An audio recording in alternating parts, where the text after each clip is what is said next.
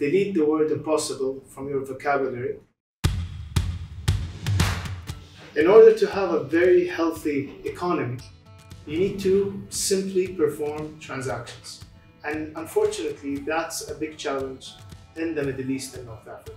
The environment that is prepared by the fragmented economies of the Middle East is challenging companies to actually grow digitally within the region. The right infrastructure that allows them to accept payments from their customers, which they don't get from day one.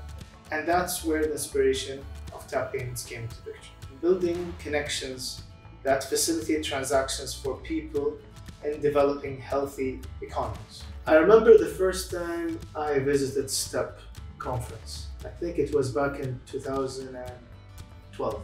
And when it actually grew into Internet City, we started becoming a partner with STEP Conference. It brings different interests that are looking to develop a startup ecosystem and bring them together to network and share experiences in developing a healthy ecosystem for startups. Myself, I didn't know what was an angel investor. I learned what is an angel investor from those type of environments. It has been growing. At the same time, Tap Payments has been growing.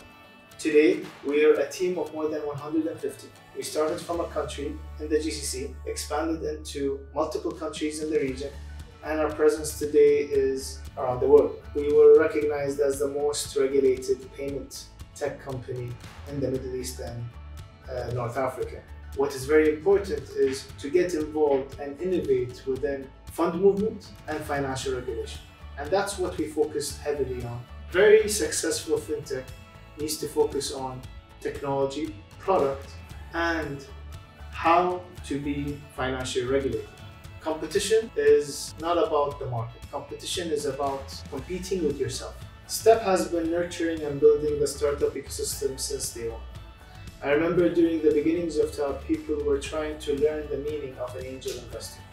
STEP has played an important role in bringing startup founders, investors, and enablers together, which has contributed to the continuous development of today's startup ecosystem.